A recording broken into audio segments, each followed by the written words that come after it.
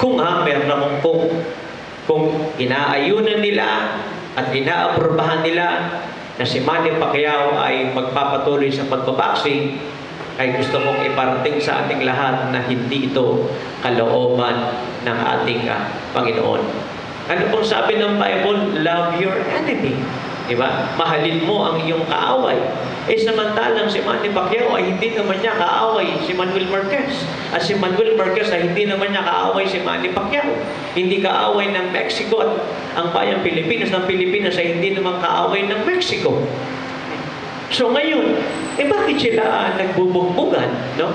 At itong latest na check-up ni Manny Pacquiao dito sa Pilipinas sa MRI para alamin kung merong hindi magandang nangyari kay Manny Pacquiao.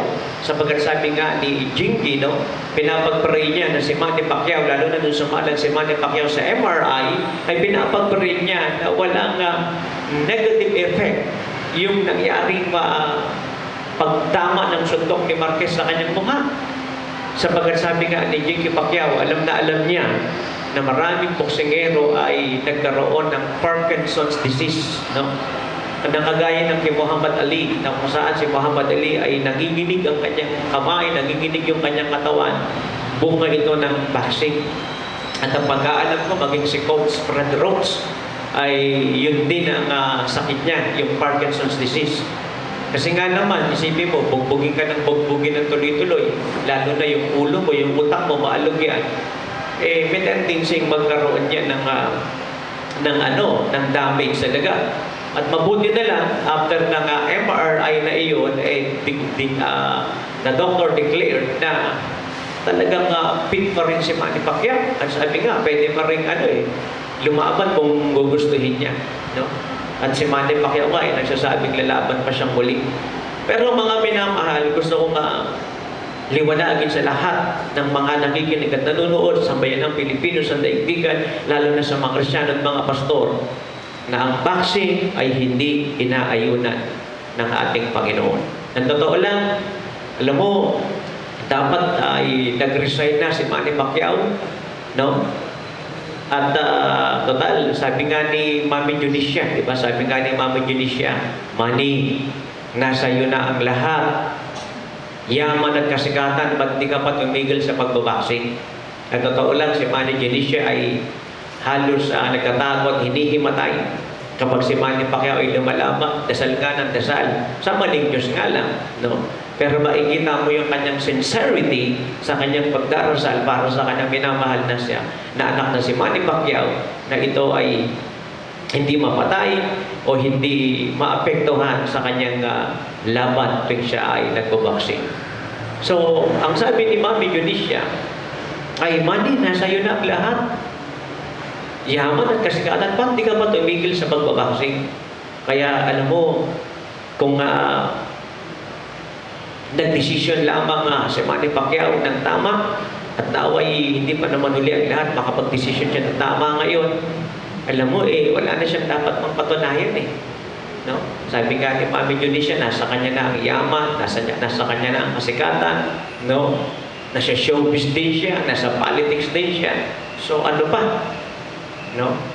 Kaya may mga nag-a-accuse sa kanya na parang nagagahaman si Manny Pacquiao at gusto niyang lahat ang lahat ng larangan ay sumikat siya.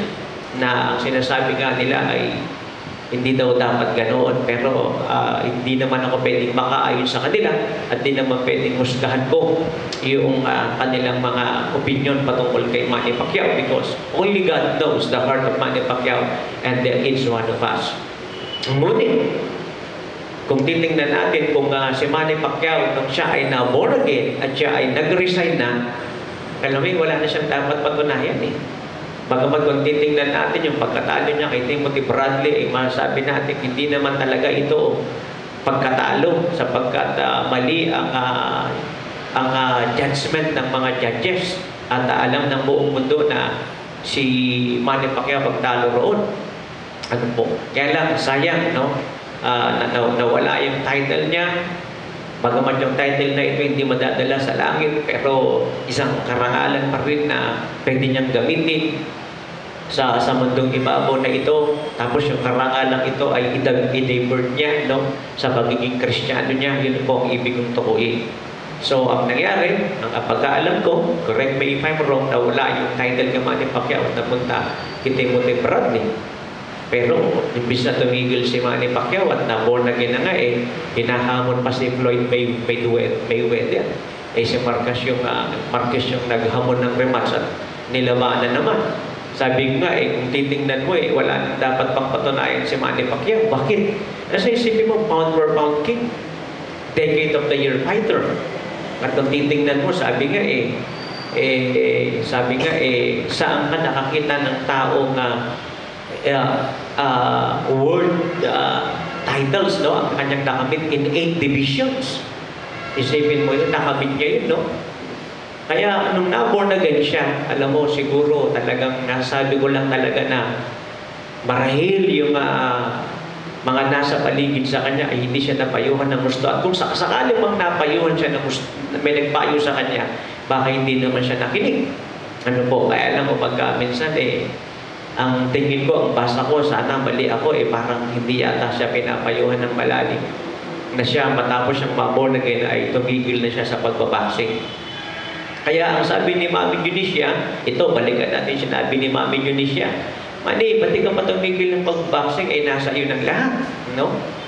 Ang yaman kasikatan nasa iyo na. Ano bang gusto mo, no? Ang anong sabi ng Ephesians chapter 6 verse 1 and 2, no? Obey or children, no? Mga anak, sons and daughters, obey your parents, no? Sabi ganoon. Sundin ninyo ang inyong mga magulang, sabi ng Ephesians 6:1 ito sa mga anak, no? Sapagat may pangako ng Diyos, pagpapalain kayo at lalawin ko hahaba ang inyong buhay. Kaya ayun, alam mo anong nangyari? Nilabag ni Manny Pacquiao, bagamat hindi Christian si Mami Eunicia, ang totoo nga lang, sinisisi ni Mami Eunicia na nagpalit daw ng religion si Manny Pacquiao, kaya 2 talo na. Nung si Manny Pacquiao daw ay nasa religion kinagis na at kinamulatan, panay daw ang panalo ni Manny Pacquiao. Itong nagpalit daw ng religion ay sabi ni Mami Eunicia, nagkatalo-talo na. Pero hindi yun ang punto natin yung patungkol sa religion. Ano po? Yung napakagandang payo ng magulang ni Manny Pacquiao na si Mami Eunicia, ay napakaganda naman talaga nun. No? Napakaganda naman talaga nun. No? Na Manny, nasa iyo na ang lahat, no? Yaman at kasikatan, pati ka pa tumigil sa pagbaboxing. So, hindi tumigil si Manny Pacquiao. Anong nangyari? Ayun, pinatulog ni Marquez. Kaya sa mga anak, kahit mga malaki na at may mga asawa na, at mga anak na hindi marunong makinig sa kanilang mga magulang, mararanasan talaga ang pagkatalo. Kaya ang payo mo sa mga magulang na kagaya mo, no? Kung ang inyong mga anak ay may mga asawa na, may mga anak na rin, no? Ay, ako, wala pa, matagal pa. Mag-around the world pa kami. Mahirap yung may mga sumasabit-sabit, di ka makapag-around the world na gusto. Nais ko ipayo sa lahat ng mga magulang na kay ang inyong mga anak ay may laki na o may anak na rin. Huwag niyong tigilan at huwag kayong titigil ng pananalangin, pag-aayuno at pagpapayo sa inyong mga anak. Sapagkat kayo ay nilagay ng Diyos para ipag-reign and pass at gabayan ng inyong mga anak sa tamang landas ng buhay. Purihin ang pangalan ng ating Panginoon Diyos sa buhay. Kaya yun, nilabag ni Manny Pacquiao yung Ephesians 6:1 na naman na napakagandang mga bersikulo na ang sabing ganoon, children, daughters and sons, obey your parents in the Lord, no? Sapagkat you will be blessed, sabi ganoon, and the Lord will give you long life here on earth. Magkakaroon kayo ng mahabang buhay dito sa mundong ibabaw na ito. Kaya ayun, nilabag ng Manny Pacquiao yung magandang payo ng kanyang ina, tulog siya. At ngayon, no, sa mga palabas ni Manny Pacquiao, tinatanong siya, mag-retire ka na ba? Sabi niya, hindi pa raw, bata pa raw siya. At mahirap talaga yun, no?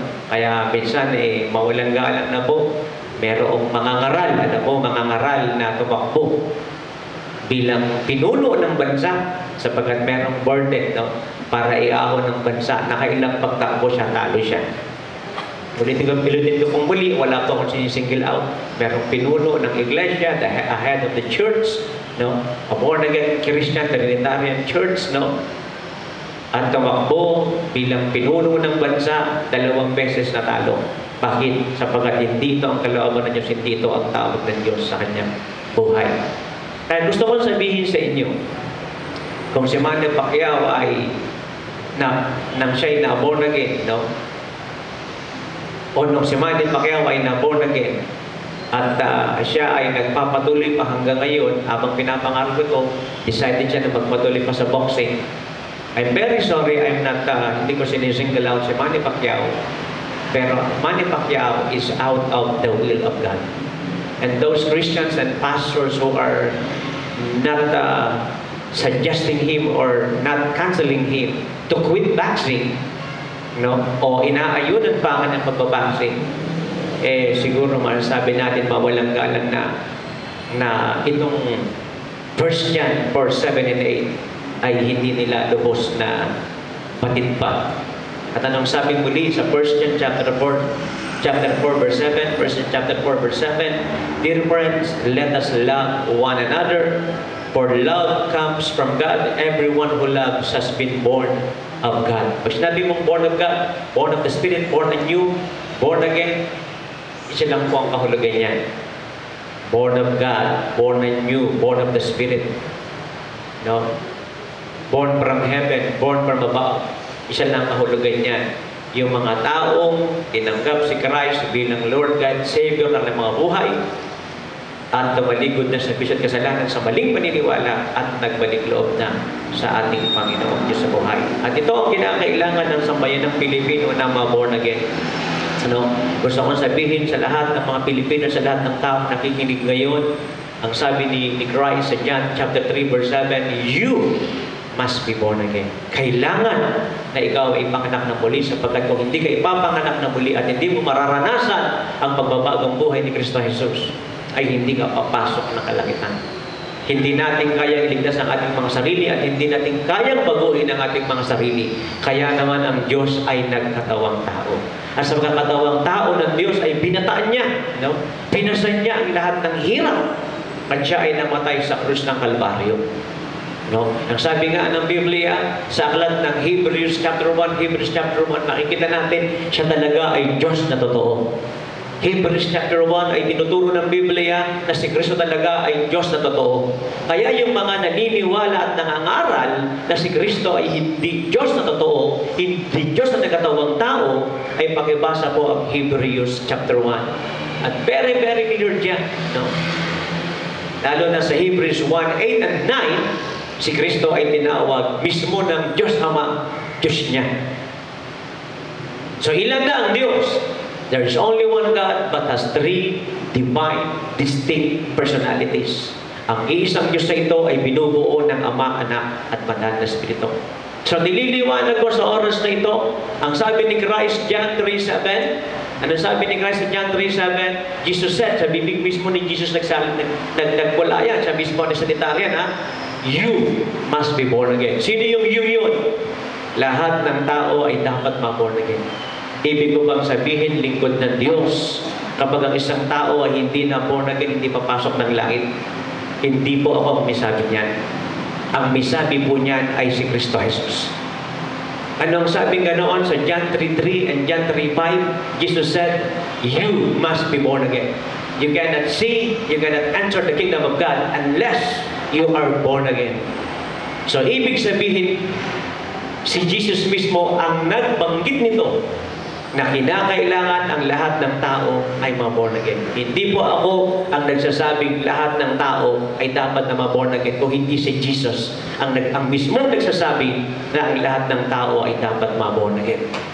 So, ang tanong mo, kung ang isang tao pag hindi born again ay hindi ba makakapasok ng langit at hindi ba makikita ang kaharian ng Diyos?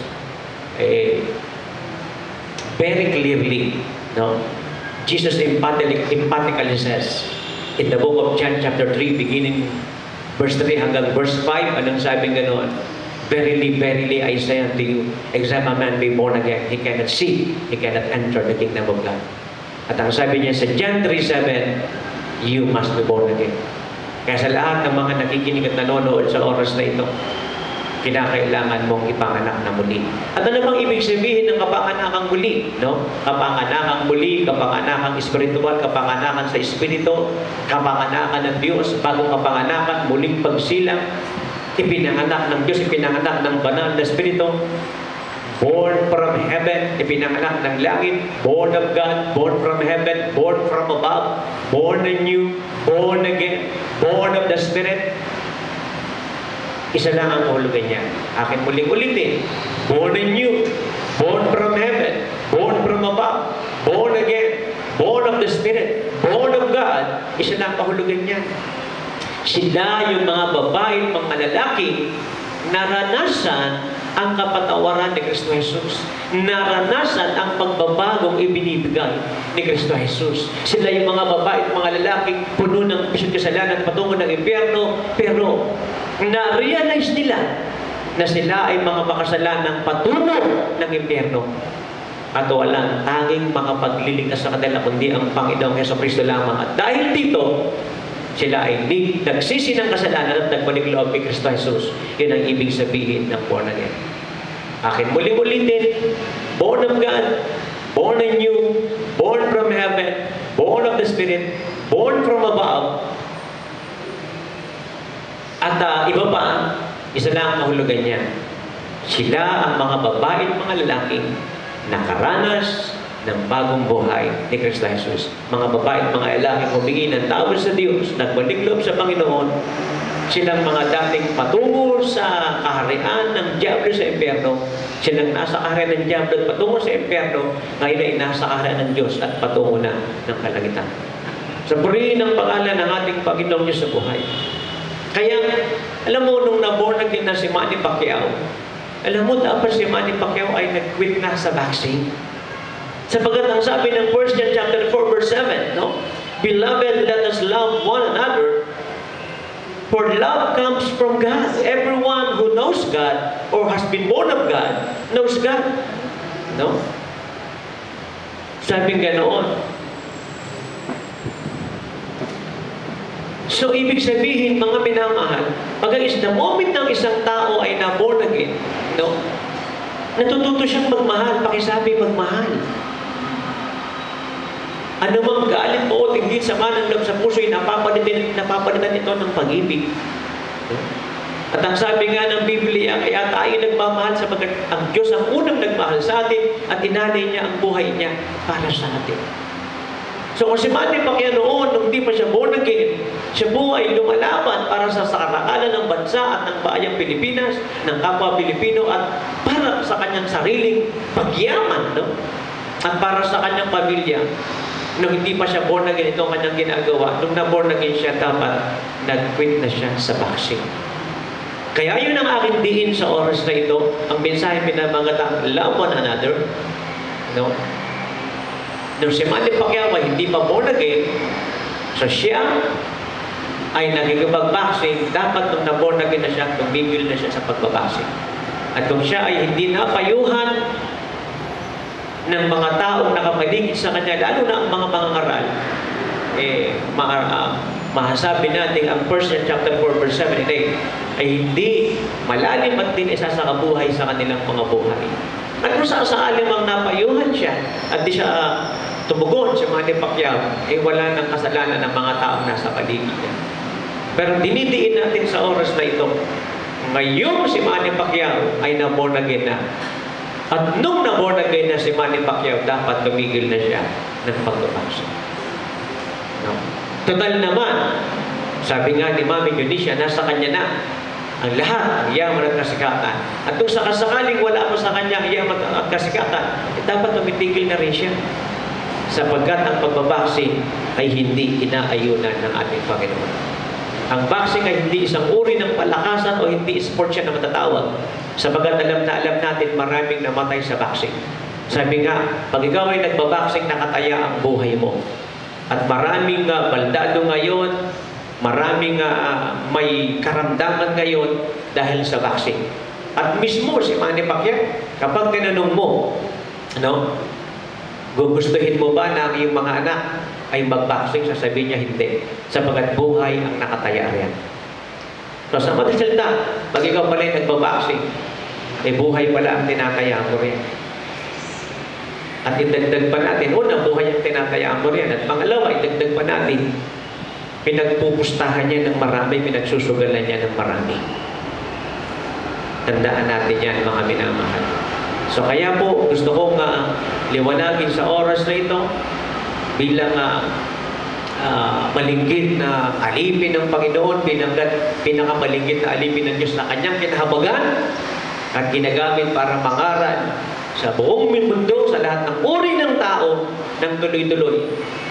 Eh, gusto kong sabihin paalam sa lahat mula sa banal na kasulatan na hindi sports ang boxing at hindi ito inaayunan ng ating Panginoon. Glory to God. At ano pong sabi nga noon sa aklat ng Genesis 1:27? Genesis 1:27. Anong sabi ng Biblia? Ngayon, lalangin natin ang tao ayon sa ating wangis at anyo. Let us make man according to our own likeness and image. Mahalin natin ang Diyos, mahalin natin ang Diyos. Lalangin natin ang tao, Genesis 1:26 and 27, ayon sa ating wangis at anyo. Lalo na yung Genesis 1:27, let us make man, no, according to our own image and likeness. So ang tao ay nilikha ayon sa wangis ng Diyos. Tama? Kung ang tao ay nilikha ayon sa wangis ng Diyos,